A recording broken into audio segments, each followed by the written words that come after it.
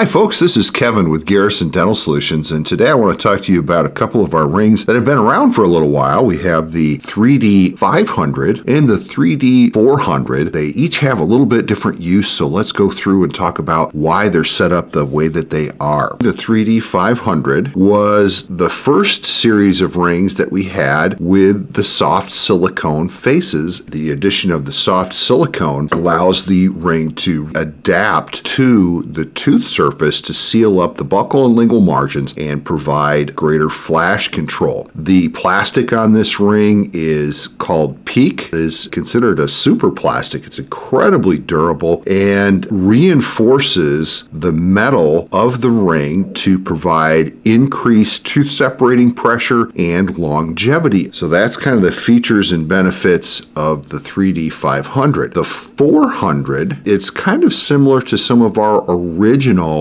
metal rings from way back in 1997. This one includes a plastic reinforcement on the back to, again, increase the strength and longevity. But the tiny little metal tips allows this ring to really grip well in conditions where the 500 would slip off. You can stack them in any order. I'm going to put the 400 on first, and with these tiny little tips, my preferred placement is between the band and the wedge. That's where these rings typically are placed. If for whatever reason you end up on the opposite side, you're still getting the same amount of tooth separating pressure. Right here, there's actually a gap in here. If I'm using a high viscosity resin and I'm packing that in there, I can actually squeeze quite a bit out the side. That's where that flash control comes into play. One of the other little downfalls is if this prep was just a little bit wider, I might be pushing the band into the box with the tine of the ring. If that happens, you can do actually kind of a kitty corner placement. So now the 500, the soft face ring, I